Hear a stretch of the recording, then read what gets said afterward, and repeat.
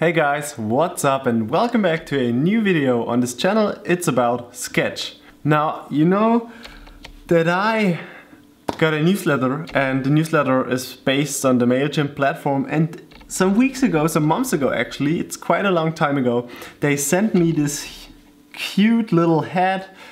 It's really warm and I really like it. I even went to the city with it, even though it's quite weird and also just funny, but I'm going to wear this in this episode to just say thanks to MailChimp for sending over this funny hat. And we are right now jumping into Principle. And I want to create a fitness dashboard application, and we are hitting A to create a new artboard.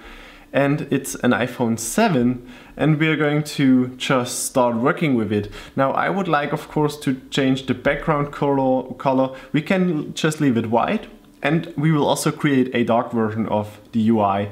But maybe we just go for like this color right there. And I would like to add a menu icon, which we will find in this icon set right here. It's linked down below, so you can download it as well. So just look out for the menu icon, then simply paste it. And what we're going to do now is to position it in the upper right side. And of course, since we are in iOS, we need a new status bar. So we go new from template, and we're going for the iOS UI design. Like that. Boom, here we have it. And of course, since we have a light user interface or a white background, we need the black status bar. So we got that, paste it in and position it at the top centered. Just like that, super easy start. And of course, let's also position the menu button in the correct way, in the correct position. Now, of course, we also need a name, like a headline, and I would like to call it dashboard. Just like that, position it in the center, in the middle, using this icon. And right now, after that, we are ready to go and fill in some amazing content.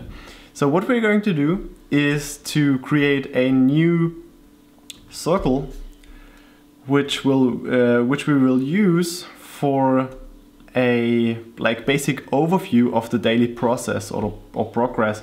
Now, to get rid of the border color and change the background to a gradient, I would like to go for this one, which is like really a cool gradient, and we need to copy it. So we have a new version of it with a normal background, just like that. So position it about like this, then change the size to around like that. So we have two circles which are centered, and we need a background layer which will look like this. It should just slice up these circled icons, these circles, and should have the background color of our artboard. Then change the color of the layer of this round layer in the middle also to the background color of our artboard. And what we are going to do now is to say that this layer should be a mask and the top layer shouldn't be a mask. So just like that. So you see now that we only have one half of the slice. Of course, we could also just drag it to the other side. So like that. So you see now we have just 50% of our daily goal already achieved. So we could write 50% like that. We can change the font weight to, for example, bold, or to basically anything you like. Maybe we just increase the size a little bit. Can even go for the thin version, and boom, there we have it. 50% of our daily progress is already done. So this is like the background, like the mask. This is the gradient circle, and this is the white circle. So we have this top area ready. I would like to add another text layer saying this is like the overall daily progress, like that. it shouldn't be an underlying mask right there, so we have it right there. Change it to a fixed width and position it just right there with a smaller size.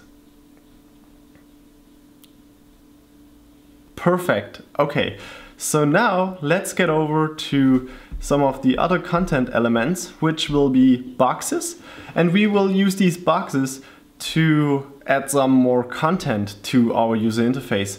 These boxes will be colored in red, blue and so on, and all of them will feature a different aspect, like the distance you've covered, your average heart rate, calories burned and so on. So all of that will be in these different boxes that we are going to create.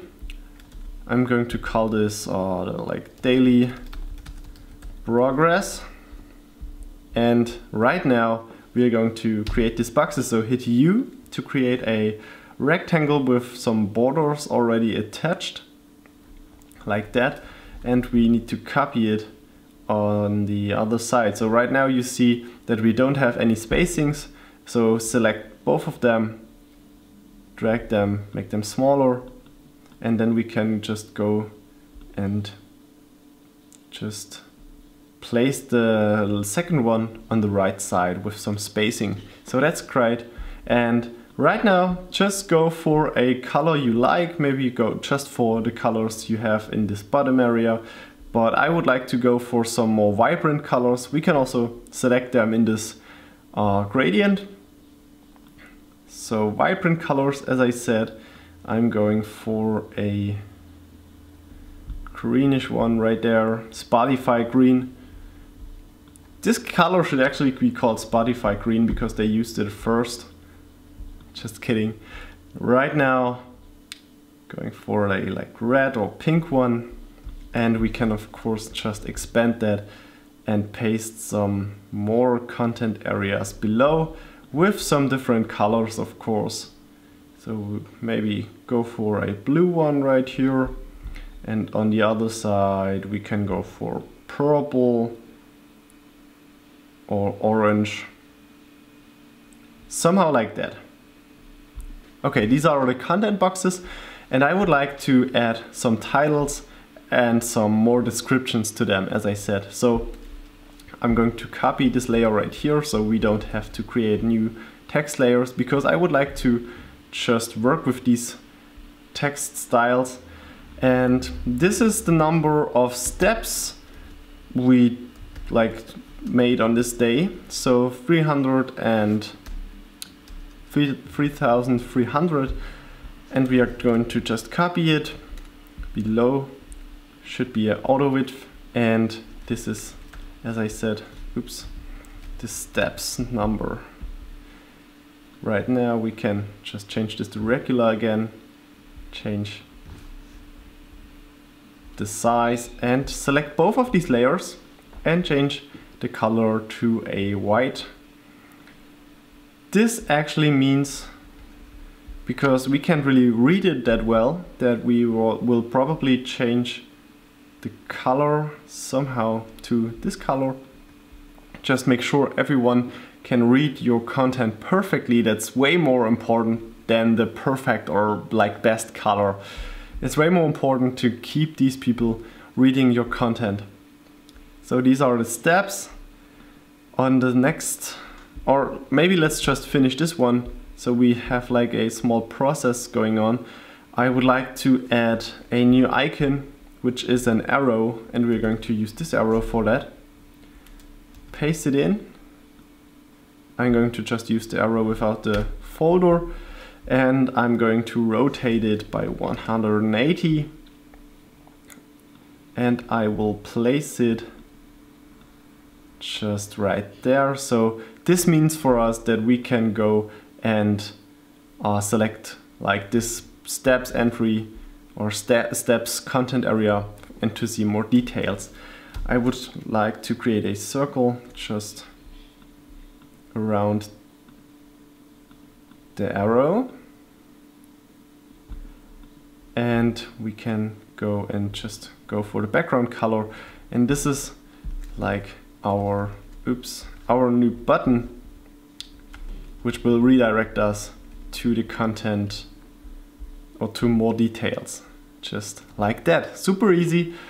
And this is the first group, the first entry. So we can now, actually what we're going to do now is to get rid of them, or we can like even leave them in the correct position, but just copy our basic layer and position them at the position of these content elements. And we're going to add some more details in a second, but I would like to just copy it below so we can actually get the background color right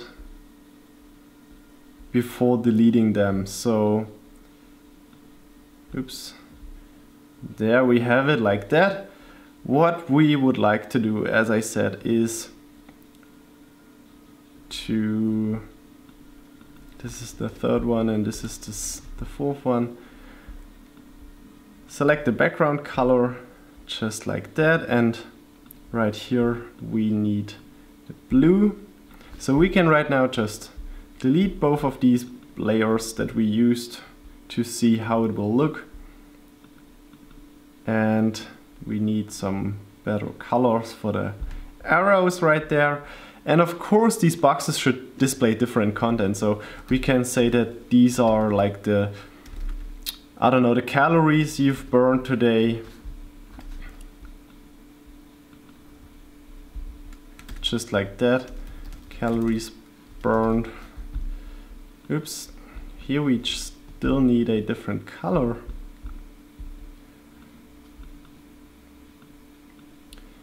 And this is the number of like your average heartbeat. Should be somehow like this, if it's really good. And you see, and that's a common problem when designing user interfaces, that we have some problems going on with the text right here. In our case, I would just suggest to select the BPM and make it smaller, just like that, so we get rid of it really easy. Like this is the average heart rate.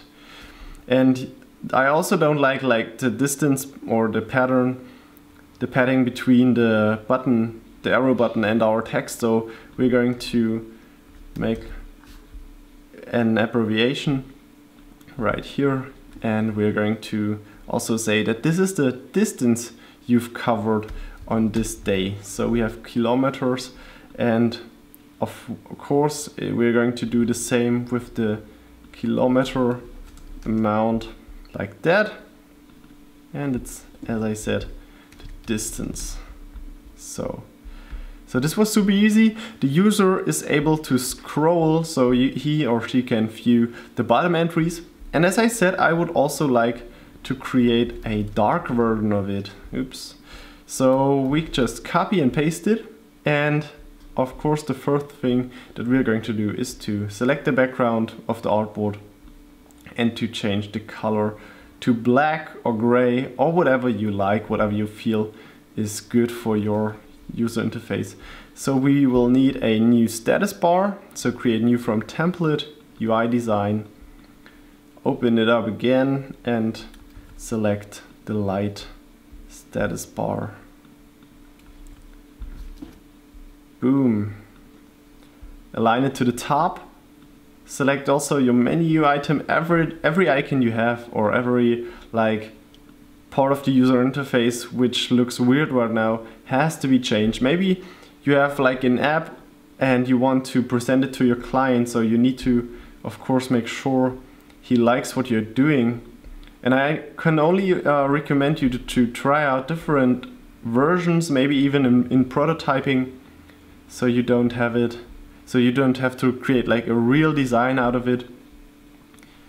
Because if you see like in your prototype already that you are going to need a better or a different color or a better design, then you don't have to create all of that again and again. So this is actually working quite fine. This was super easy to transform it to a dark version. We can also say that we want to work with an gradient right here, with the gradient layer right here, but we don't want it to be a gradient. We just want it to be white. So I'm going to drag it below our mask, and it's not going to be white, but it's going to have a like gray fill. So somehow like that. So we see that there is still some progress going on the on the left side, and we're going to do the same with our light version. Just like that. Of course we need a different color. Just like that. Super easy way to get some more perfect user experience right there, because of course the user wants to get the full 100%. And this is the user interface that we created in today's tutorial. I hope you enjoyed it, working with this small workaround to get the gradient working in the circle. Maybe there is a different way to deal with this. You can of course write that down in the comment section. I would be very happy about that. I'm still very thankful for you guys, because making these videos for you is just amazing and I really enjoy it. I hope you have a nice week, a nice time, and we see us next week in the next video. Bye!